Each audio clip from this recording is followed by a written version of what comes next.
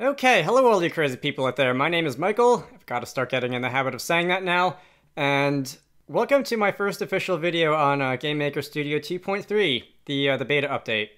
For those of you who don't know, the 2.3 update added a lot of new language features to GML, and I'll be talking about a few of them in the next couple of videos. The first one that I'm going to be talking about are functions. Those of you who have used programming languages other than GML probably already know what this does and are probably going, thank God they're finally here, what took them so long? And for those of you who have not used programming languages besides GML, you've probably heard of them anyway because they tend to be pretty important. So what I have here is a simple test project made in old GameMaker Studio 2. If I click the left mouse button, the little square is going to jump to the position on the mouse. And if I click the right mouse button, it's going to rotate to face the mouse. Sort of. As much as the square with bilateral and radial symmetry can turn to face anything. Let me go and look through how that works real quick. This is GameMaker Studio 2.2.5. There is an object 0 with a step event. If the left mouse button is pressed, it's going to script underscore move to point. If the right mouse button is pressed, it's going to script rotate to point. These are two scripts. These are very straightforward. You've seen these before. And I just opened up F1 by accident. It takes some parameters using argument 0, argument 1, argument 2. It does some stuff. There are these optional JS doc comments at the top that will tell you what the arguments are so that they can appear at the bottom of code windows to give you hints as to what arguments you're supposed to pass to your functions. It's a little verbose. The first 6 lines here are optional, but highly recommended because if you're just guessing at what argument 1, argument 2, argument 3 are, then you're going to be very lost. I'm going to move this over here, and we're going to look at GameMaker Studio 2.3. So I'm going to create myself a script, and let's call it, I'm just going to call it movement code. And you can see that once I create a script, it's initialized with a few things. Hang on, give me 2 seconds. Okay, here we are. So one, there's a comment at the top that says script asset has changed in the update, and there's a link to the help desk location for more information. I'm going to leave that in here. If anybody would like to go and read that article, you may find some additional information there. I'm going to obviously attempt to explain what's going on here in this video. Functions have changed. Scripts have changed. Scripts are now just files of code where stuff is defined, and that stuff is usually in the form of a function. It can also be other things, which I will get to later. So there's this function called movement code that was automatically created. I'm going to delete that. I'm not in need of that now. I'm just going to recreate the scripts that I had in the 2.2 project. So let's say function move to point, and it's going to take, now I'll prefix it with,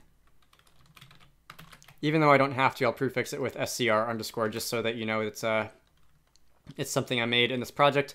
It's going to take an x, a y, and an instance. And how did it go? Instance.x equals xx, and that just needs to be 1x because x is an instance variable. Instance.y equals yy. And that's all. If I were to do a side-by-side of these, you will notice that one, the font sizes are different, and that's a little bit disorienting. Now they're the same. You'll notice that one, this is a lot shorter. It's got a lot of the fluff cut out. You don't need to, if you want to give arguments passed to a script names, you no longer need to assign them to local variables. You no longer need to deal with argument 0, argument 1, argument 2, etc. You don't need the JS.comments at the top. You can still use them if you want to. I'll get to that later. Now, to get things underway, let's go to the step event. And I'm going to say if mouse check button, I'm going to go with mouse check button pressed and be left. I'm just doing that to make it easier on myself for something that I want to demonstrate later. We will say, what was it? scr move to point.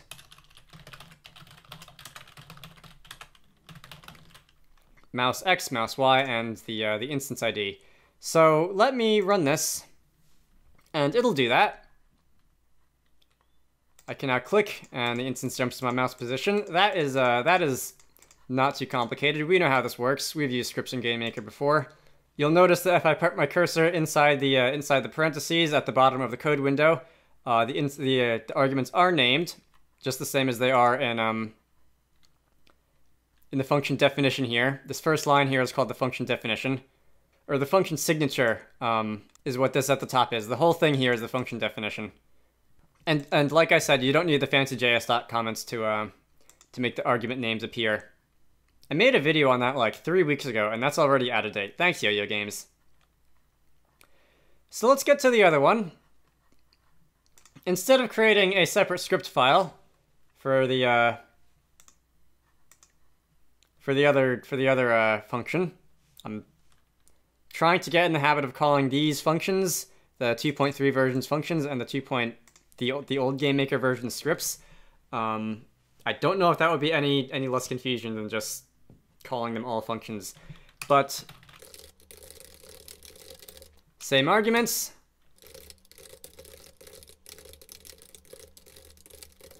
But instead of assigning the position, we're going to be assigning the rotation. So let's implement that.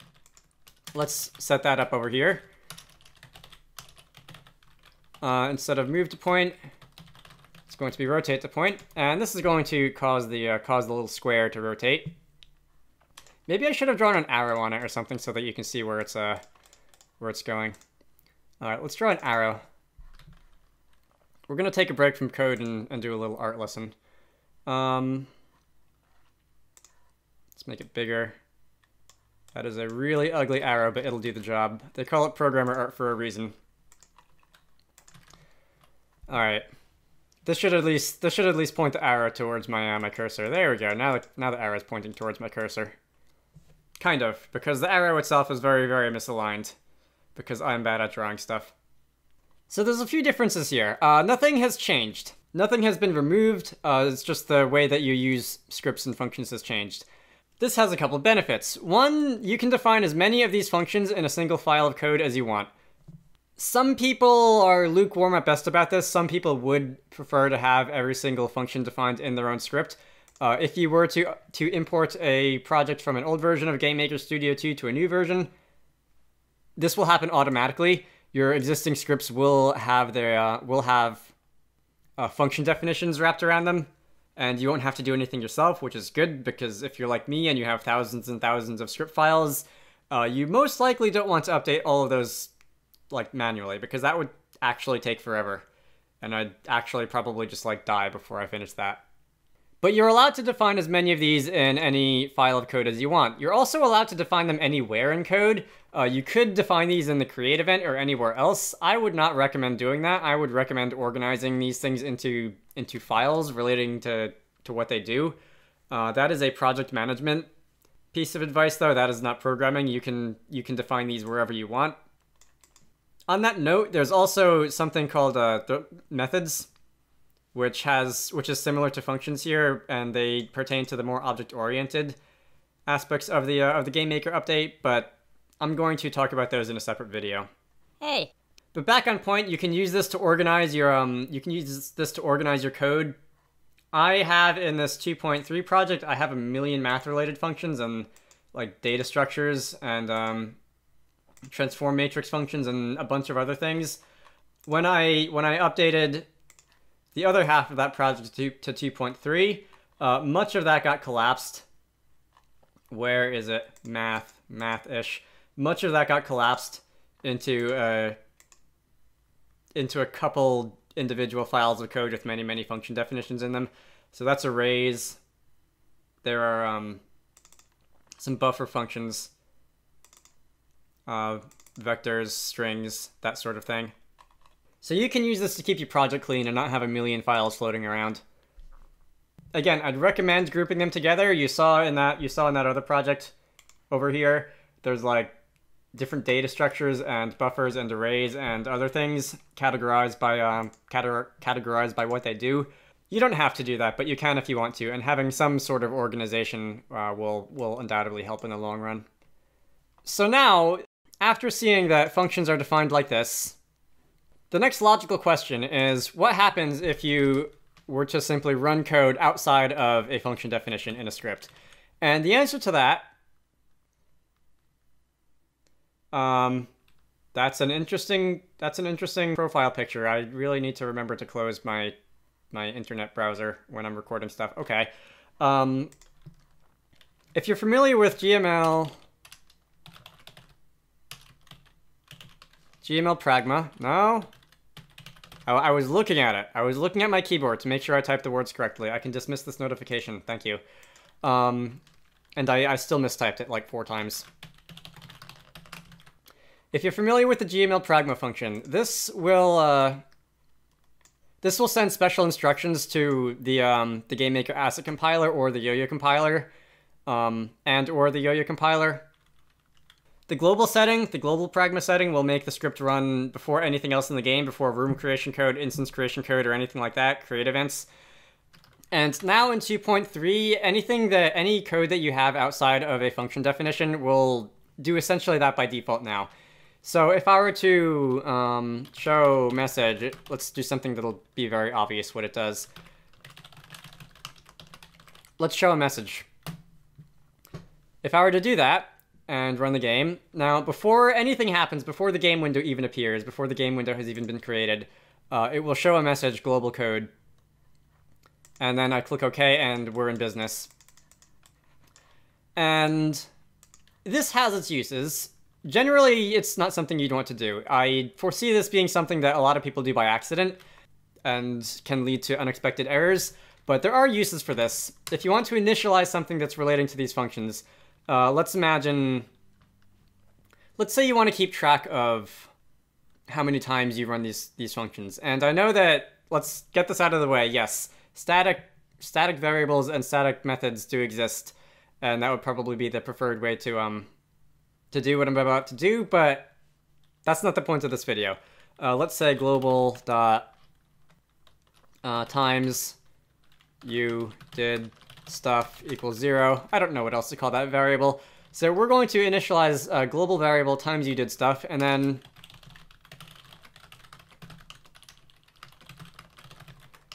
we're just gonna plus it when you run one of these functions.